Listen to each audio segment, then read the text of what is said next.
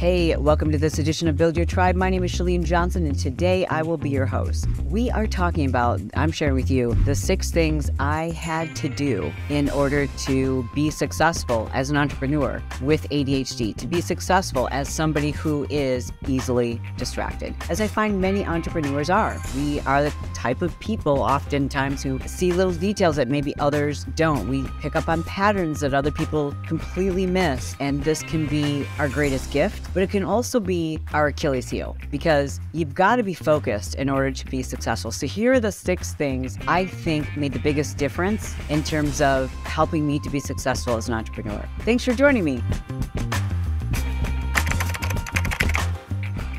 The very first thing I had to do was focus on one thing, and that's probably the hardest thing I ever had to do. I grew up with a father who was an entrepreneur and did a lot of different things. I often saw him, managing multiple business opportunities, different ideas, different ways of making money. And so my belief was, you've got to do all of these things and it'll all add up, and that's what will make you successful. And, for those of you who've heard my story, I was doing all of the things. I was doing too many things at once. So I was working like 80 hours a week at all of these things, and none of them were really popping off. Like, I was making enough money to justify each one of them, but not enough to feel successful in any one of them. I was working 80 hours a week, or maybe not 80, but a lot. And I remember thinking what it must be like to just come home from work each day and not continue working. Like, what must it be like to just work 40 hours and not have to work on the weekends? Like, maybe I should go back and get a job because I can't rest. And then I had some very important advice from a mentor who basically said, you're not going to be successful the way you want to be, the way you have the potential to be, unless you learn to focus on one thing. And that's really, really hard when we are afraid that the one thing that we pick might be the wrong thing. The one thing that we pick might not be the big thing. What if something else ends up popping off later? So, it's this scarcity mindset that keeps us afraid to just focus on one thing. And we're like, oh, but it's hard I don't want to give up this thing because it's making a lot of money and it feels like you're walking away from money, right?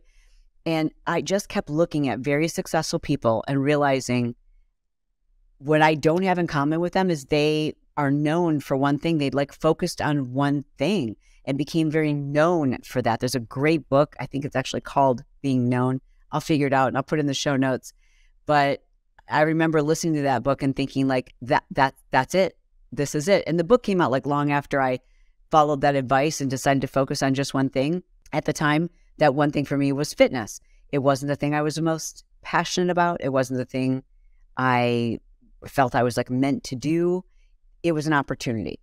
And I could see and sense from the market and the fact that there was this problem to solve that no one else had been solving, which was creating, fitness programs and choreographing music and not just choreographing to the music and giving the instructors the music and the choreography. I knew that there was a lot of instructors struggling with that problem, and it was almost reaching a boiling point. And if I didn't solve this problem and market the solution, somebody else would. So it was an opportunity, and I seized that opportunity. But in order to do that, I had to put all these other ideas that I was playing with, all these other businesses, I had to put them aside. Now, here's what's interesting is I later went back to many of those things, like for example, teaching business and marketing. That's what I do now, right? But at that time, it just wasn't working. I just didn't have the authority. I didn't have the social media. It just wasn't the right time. And so focusing on one thing would be my first and most important tip for anyone who struggles to stay focused. The second thing that I did was set a limit on the amount of learning. When you are easily distracted, whether you've been diagnosed with ADHD or not, this type of individual tends to obsess with learning new information. And I want you to learn, and I'm still obsessed with learning new things, but there's a point at which you have to stop learning and start implementing, where you have to tell yourself, okay, I know enough to be dangerous. I know enough to make it messy. And as I always say, in order to make money, you got to make it messy. Like you just have to pull the trigger before you feel like you're ready. If you feel like you're ready, you probably waited too long. And I had to recognize that I was never going to know enough. And I just had to like realize, okay, time to pull the trigger and go for it. Even though I don't feel ready, even though I feel like there's more I need to learn, even though I feel like there's people who know so much more than me. And I had to force myself to implement.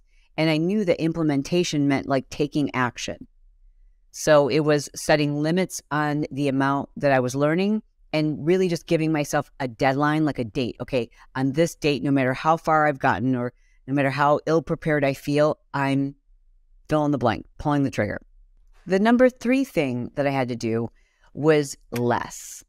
I had to have more space on my calendar.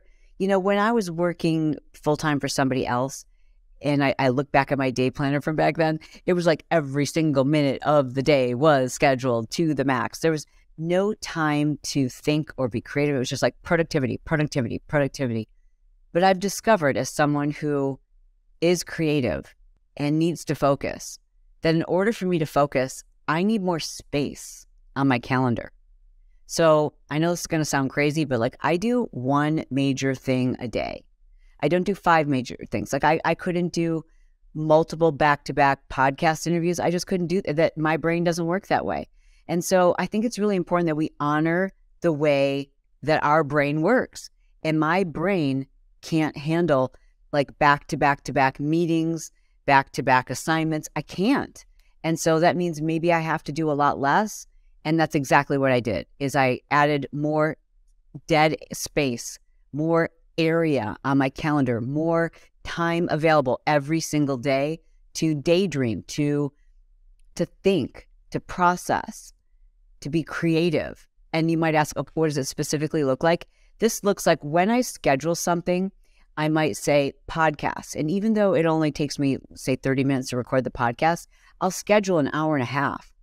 Because the truth is, it might only take me 30 minutes to record it, but I want like 30 minutes before it to really think through what it is I'm thinking and the points that I want to make. And that doesn't even include the research that I need to do for it, right? That's like another schedule.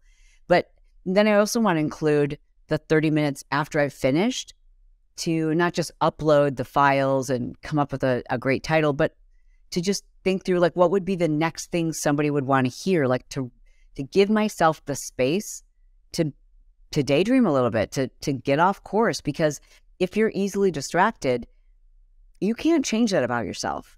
You know, you just have to set up the right parameters and you have to honor that about yourself. You have to see the benefits of it and how it can truly benefit your business if you give yourself the space and to allow and explain to people how your brain works. Because I'm telling you, like there's so many people that I know they do not understand the way my brain works. They don't get it.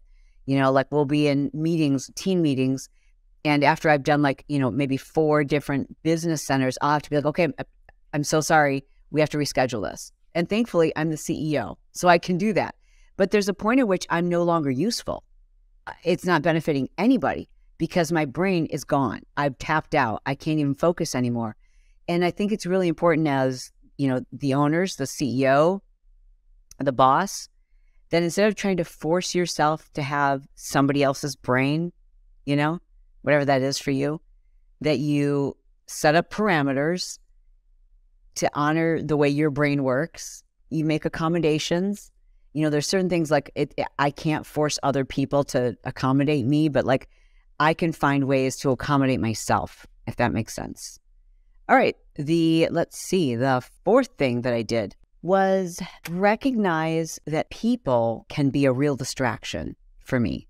So even though networking is so important, especially when you're growing your business, like you can only go so far on your own. It's so important to have the right people in your corner, to know the right people, to be introduced to the right people, to be around those who've done the things that you want to do, people who want to pour into you. And I find that really successful fellow entrepreneurs love pouring into up and coming. Like we love teaching other people. We love being the know-it-alls, right? And we love like learning something and figuring out and then telling somebody else how to do it. So if you can get into circles where people love doing that, whether it's a mastermind or networking opportunity or going to the right in-person seminar, that is so powerful. Like so much of my success I credit with either mentors that I've paid or coaches that I've paid, or just brief conversations that I've had going to, events where there's going to be other entrepreneurs. Like I always tell people when they come to our event, Marketing Impact Academy, that,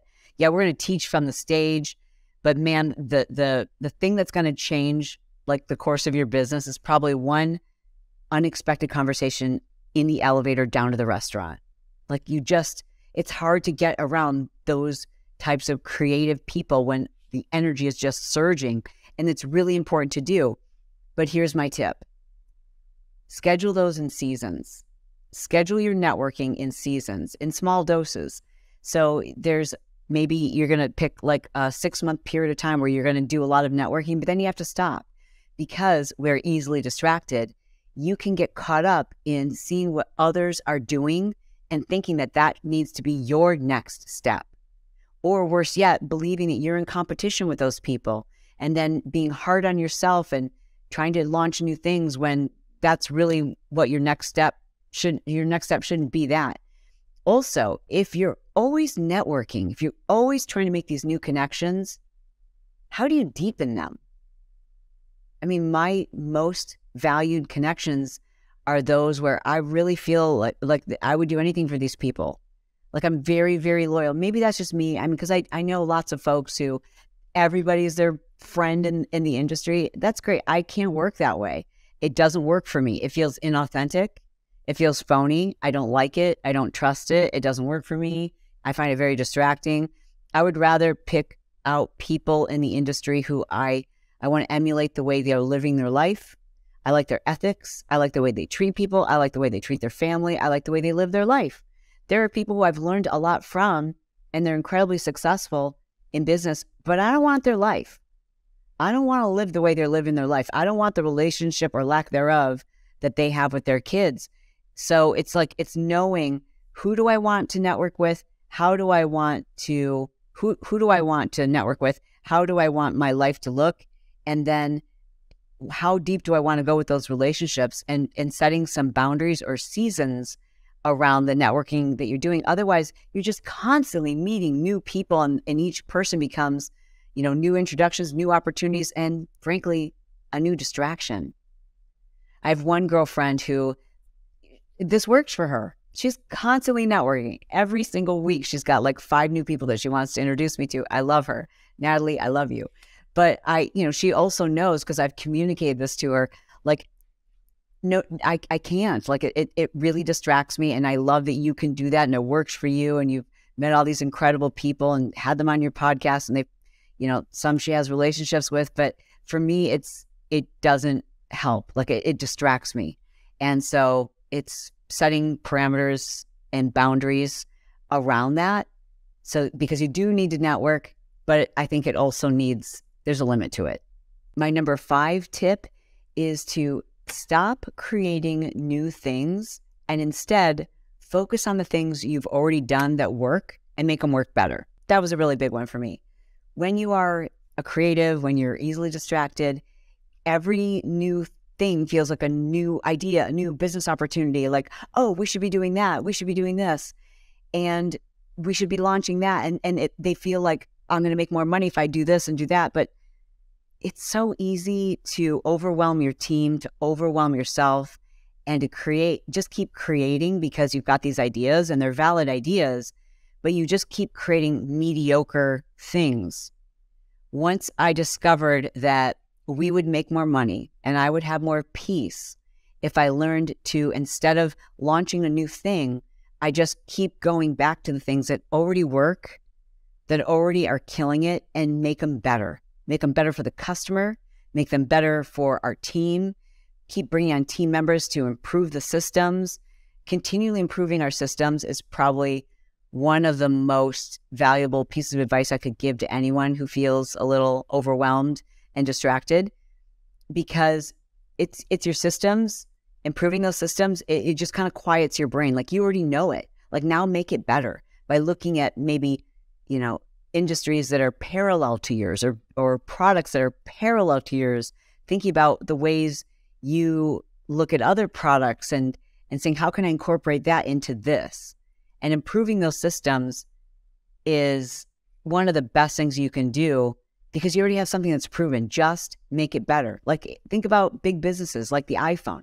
The iPhone didn't also launch like, a bunch of other sister products. I mean, eventually they did, but they're always improving the iPhone. Like, it just keeps getting better and better. And then once you have a customer who's in love with something, they continually want the better thing. Like, they become lifers. And that is a really important tip. My last and final tip, which probably should have been my first, was hiring help. Hiring help, not just to do the things that you don't need to distract yourself with doing, but, and I haven't talked much about this, but I hired a full-time Chalene manager, someone who helps me stay focused. Now, I don't know exactly what title to give her. I mean, some people might consider this like an executive assistant. But I have a full-time person who at the moment, her name is Rachel, and Rachel's full-time job is to know what it is I'm working on that day and to help not just manage my time, but to manage anyone else who wants a piece of my time. So anyone who wants to schedule like a meeting with me, like they have to go through her. So she figures out like, okay, what does Chalene need to focus on today? Is this, because I would say yes, right? Because I've got ADHD. So I'm like, yeah, sure, let's do it. Like, I would say yes to everything. So she literally filters through all of those incoming emails and inquiries and meetings and scheduling. She knows how my brain works. She knows how much downtime I need. She knows how much prep work I need. She knows how to prioritize things better than I do. And that's one of the, cornerstones of having ADHD is everything feels equally important. Like, you need to do all the things at all times. And I'm not great at that. So if I can pay somebody to do the thing that I am not good at, I could be more successful. And I could feel better about who I am and how I am living my life. So she does that. And in addition to that, she also, again, everyone who has ADHD, there's different types. I have inattentive ADHD, which also happens to, if you look at the brain scans of people who have this type of ADHD, we also really, really struggle to estimate the passage of time. So like right now, I couldn't tell you if I've been, talking on this podcast for 30 minutes or 15 minutes. I feel like it's been more than 5. I really cannot estimate time. So therefore, it's difficult for me to manage my projects and to show up to places on time, because I'll dig into a project, I'll start recording a podcast and forget that I went too long and I've got a meeting in 5 minutes. You know what I mean? So her full-time job is to manage my schedule. I get a constant ding. She'll say, you've got 20 minutes left. You've got 10 minutes left. You need to be done in 5 minutes. And that might seem excessive, but she's paid full-time to do just that, to keep me on task. So my recommendation to you is, and maybe that's not something you struggle with, but I'm sure that there's something that you do struggle with, and because of it, you lack focus. You feel disorganized, or you find yourself procrastinating, falling behind, taking on too much, not doing enough. I don't know what it is, but when you realize investing in other people is the ultimate win. Like, when you invest in other people, the return on that is exponential. At every single stage, when I thought to myself, oh, it's dumb for me to hire someone to do this, I can do this myself, no matter what it is. As soon as I bite the bullet, like having somebody else edit this video, having somebody else edit the podcast, those are all things I could do. They're all things, frankly, I want to do. I want to edit the video. I want to record the audio for this podcast, and I want to edit it. But it doesn't make sense for me to do that when there's other people. Thank you, Paul. Thank you, Noy. Other members of our team, thank you, Kristen, who do a better job at that, so I can do the things that only I can do, which is show up and be me. So it is an outdated misconception to think that you're saving time by doing something because you don't want to pay someone else to do it. Trust me, you don't have to hire someone full-time. My recommendation is to start, and we've done plenty of episodes about this. I will link to a few of them that we've done in the past, like how to make that first hire. But when you do, it's just a part-time, temporary, you can hire someone just for 1 gig. And, if that goes well, you can hire them for another gig. And then you kind of start to build up the confidence, and you've got the evidence that, wow, this actually did help me to focus. This did end up making me money in the long run. And if you spend the time, really training that person and offering feedback, like no one's ever going to do something the way you would do it, ever. But if you have the patience and you give them feedback and you're kind and you're patient and you're good at explaining these things, and this person has the potential in the long run, by spending a little bit of time preparing them, training them, and putting the systems in place, you will save yourself hundreds of hours, and you're going to make yourself more money in the long run. And more importantly, you'll have peace of mind. And I think as an entrepreneur, that's the legacy I want to leave for people. You don't have to hustle your face off. You don't have to work harder. I mean, there's another way to make more money. It's called working smarter, getting focused. And I'm so happy that you spent this time with me, because I know that's something you want to do, or you wouldn't have tuned into this episode. By the way, if you're listening to this audio, I want to let you know we also offer the podcast on YouTube. So you can find this on our YouTube channel as well. Click the link below and it'll take you directly to the YouTube version. And if for some reason you want to see the way I styled my hair or my earrings today, this isn't even my hair. I'm wearing a hair extension ponytail. Isn't that fun? It made it much easier to get ready today. I didn't have to blow dry my hair. I just put it back in a ponytail, and then I put this hair extension on it, and I put these cute little rubber bands around it. And if you're listening to the audio alone, you're like, what is she talking about? I guess you better go check it out on YouTube. Hey, thanks for being here. My goal is to be brief, to be bright, to make it fun, and then be done. We're done.